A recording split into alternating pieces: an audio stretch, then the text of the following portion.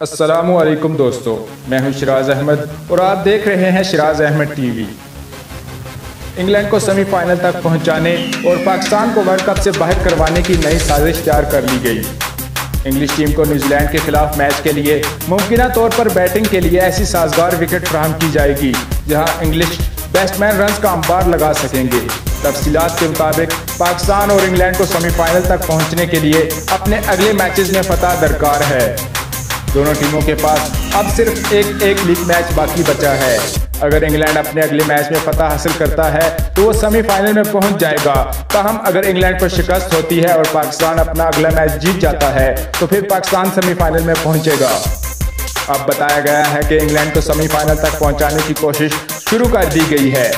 हालिया कुछ मैचेस के दौरान देखने में आया है कि विकेटें बैट्समैनों के लिए मुश्किल होती जा रही हैं।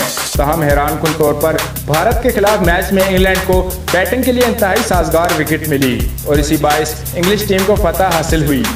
जबकि कभी इम्कान है कि इंग्लैंड को न्यूजीलैंड के खिलाफ मैच के लिए भी ऐसी ही आसान विकेट फराहम की जाएगी जहां इसके बैट्समैन बआसानी रन का अंबार लगा सकेंगे।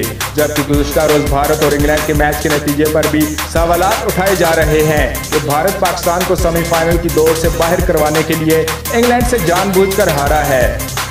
इंटरनेशनल क्रिकेट काउंसिल के ज़ेर एहतमाम आलमी कप टूर्नामेंट में पाकिस्तानी क्रिकेट टीम अपना 9वां मैच 5 जुलाई को बांग्लादेश के खिलाफ खेलेगी। शेड्यूल के मुताबिक पाकिस्तानी टीम 9वां मैच बांग्लादेश के खिलाफ 5 जुलाई को लॉर्ड्स के मुकाम पर खेलेगी, जबकि इंग्लैंड 3 जुलाई को न्यूजीलैंड के खिलाफ अपना आखिरी लीग मैच खेलेगी।